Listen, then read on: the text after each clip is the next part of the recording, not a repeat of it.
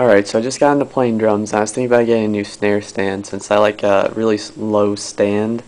I'm only 5'4", like something I can hit comfortably, and kind of hit me that maybe instead of buying a new one, I could just cut this one down. So hopefully this video will help out anyone on YouTube who's short like me and wants to get a little snare stand for themselves. So as you can see, it's kind of tall. This is a Ludwig accent snare stand. It's pretty standard, I mean, nothing too great. And if you look at the size, this is on one of the lower settings. It stands at about 26, 27 inches, so it's about 2 feet. Not exactly the greatest for me, and you could drop down a little here. I'm going to try and do this without blowing the whole thing up. I mean, you could drop it down, but it gets really unstable if you hit it, it's going to wobble around a bit. So basically the tools I'm going to be using are the ruler to obviously tell you the stupid height of the thing. You got just a basic power drill using a normal Phillips head, so we're good there. And then this little thing here, I got this at I think Home Depot or Lowe's. You can probably get it anywhere. And all this is pretty much like a safety chainsaw, so you don't cut your finger. Pretty much what happens is you put it on something and it'll go back and cut through whatever you're doing. So we'll give this a try. So first up, hopefully everyone can see this. I'll put this right here. First thing we gotta do is we're gonna be taking the actual snare out of the whole stand. So we're just gonna kind of pull straight out, try and get out of there. Put that to the side for now. And what we're going to be working on starting is right there, just kind of unscrewing it. So we'll get that off. I mean, you don't need a power drill or whatever. This is obviously way too big for this, but I'm just going to unscrew it and pull this straight out. Yeah, obviously I don't want to lose anything, otherwise this is probably going to get pretty bad. So all you're pretty much going to do is you're going to take this and saw it down as low as you can with this, and so pretty much all you do is you're going to put it up to it and you're just going to push, and what's going to happen is this saw's going to come out and start sawing through it. So just to be safe, this is my first time doing it, I've never tried it before. I'll cut off about an inch, maybe 2 inches, and then that'll probably give me around the height that I'm looking for. So I'll start doing this. I'll probably end up editing this because it'll be loud and annoying, just so you get the idea of what you're doing. So just kind of like that. I'm sure this is going to take a while because the last time I used this thing was on a lacrosse stick to cut that a little shorter, so just keep going with it. It's coming through okay, but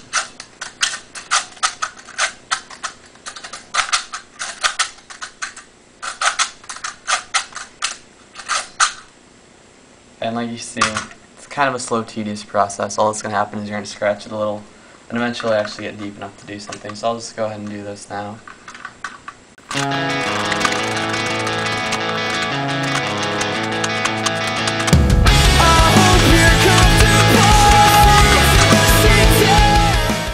Alright, so you're starting to wear it down a little. I mean, it's getting scratched up. Hopefully this will work out alright. It's probably going to take me a while.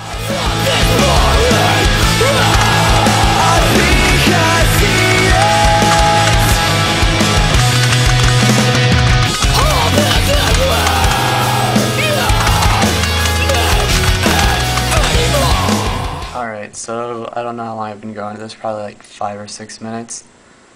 You can probably see it right about now. Finally broke through the metal, so halfway through, off ready to go.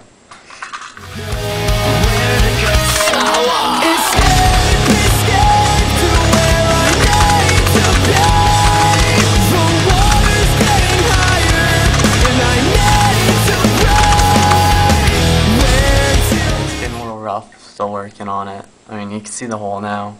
You could probably use it as a flute. This doesn't work out. Add a sweet snare stand flute. I'll just keep on going at it.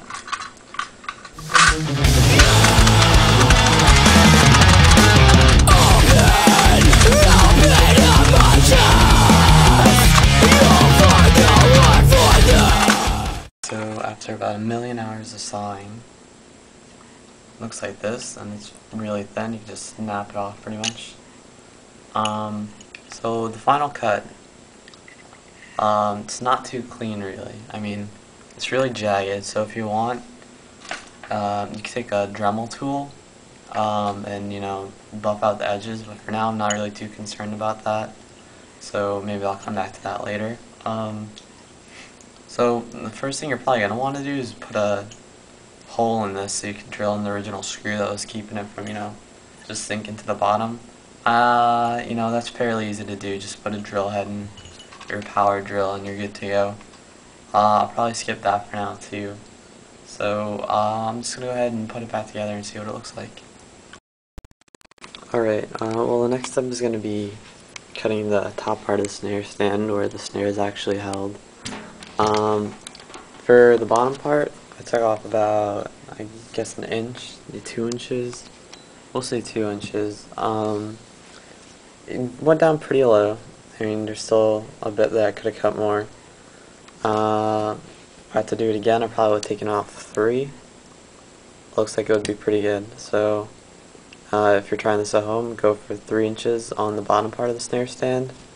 Again, this is a Ludwig accent snare stand, so if that helps you. On the top part, I'm probably going to do about the same thing. And I'm going to have to make up for it later on the bottom probably, but I'm going to go with 3 inches on the top part of the snare stand. So you pretty much know the process already. You take the little saw thing I showed you and just kind of start sawing. It'll probably take you about 20 minutes to cut all the way through. And like I said, when you're done, you can use a Dremel tool. It's a pretty nifty thing. You just have to get the right attachment for it, and it'll, you know, buff it out. And if you get the right one, you can actually cut right through it. Unfortunately, I don't have that one, but you know, works pretty good. I'm wearing some safety goggles because, you know, sometimes pieces of metal will fly up and hit you if you're using this thing. So it's a good idea. Alright, so now that the top part of the snare stand is done, same thing, cut pretty much straight through it, and the easy way to do it is, you know, just bend it off when you're done. This side came out a lot more clean cut, you know, it's thinner than the inside, so of course it looks better. So now I'm just going to go ahead and put it in, see how it looks.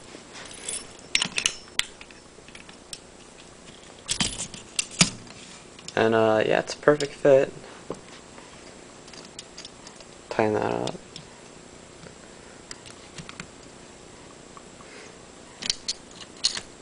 And it looks pretty good, so I'll go ahead and try putting the snare back on. I'll put this back over here.